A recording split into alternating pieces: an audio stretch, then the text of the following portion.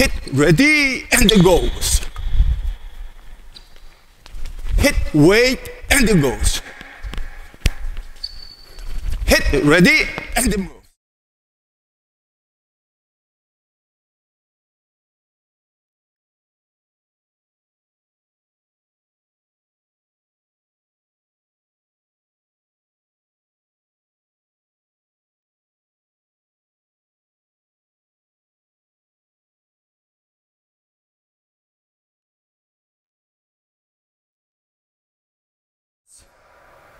As the level goes higher, this recovery step is more important because this recovery step will give you the rhythm like a wave in the seaside.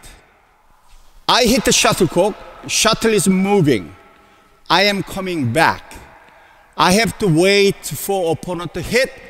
I restart again. So there is a hit, moving, waiting, and restart. And it will be repeated during the match. And this recovery step will give you that rhythm. Watch this. So, let's say opponent smashed here. I block it. I coming back. With the recovery step is this. Look. I hit, recover, coming back. When I'm coming back after the first recovery, the second movement, opponent will hit. And then I move again. For example, hit, ready, and it goes. Hit, wait, and it goes. Hit, ready, and it moves. There is kind of a hit, move fast, pause to see where opponent hit, and then move again. That small recovery step will give you that rhythm. Compare if I don't do that recovery step. I hit, there. My rhythm is that. Or hit,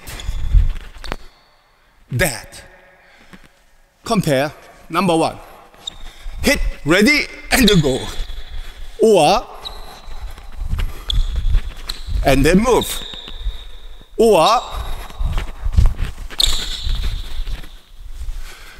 my movement without recovery steps are broken. Stopped. It's not like a wave. There, bang, bang, bang. Without recovery step, that move, that move. Hit, ready, and it goes. Hit, wait, and it goes. Hit, ready, and it moves.